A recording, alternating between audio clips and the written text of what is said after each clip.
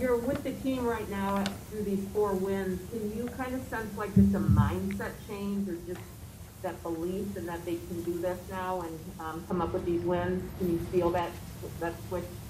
Yeah, for sure. I think collectively, everyone in the rotation right now is in a good spot, and every night somebody else is stepping up for us. So that shows great confidence and belief in each other and picking each other up.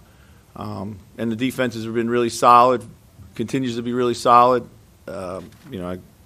Obviously, Steph had 37, but I mean, he really had to work. So all credit to our guys there, and we just got to keep building. That's what this is really all about. So. What did you see with Ricky Rubio tonight? It just kind of let loose on the court with the 5 threes. Just a difference in his ability to get out there and hit big shots tonight. Yeah, I mean, Ricky is a good shooter when shots come to him in the flow of the offense, and that's what he did. He did a really good job of running the game, and then ball moved, and we found him off. Cat did a good job of really finding him when they were doubling or crowding Cat, and made some real big ones for us, too, a timely way. Chris, I think 16 offensive rebounds for you guys tonight. Was this one of the best rebounding performances that you guys have had since you've been here?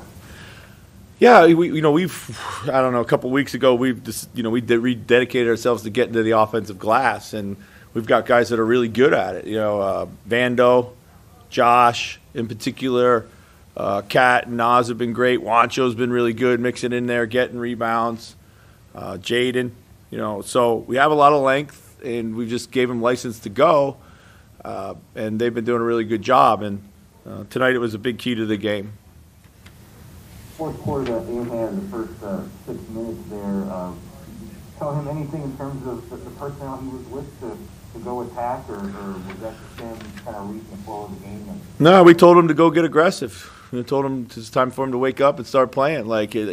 He wasn't in attack mode most of the night, and he had great spacing out there and was able to play with some thrust. And as we've talked about before, when he does that, it lifts our team in so many ways. And then he gets his juices flowing, and then his 3 starts going in.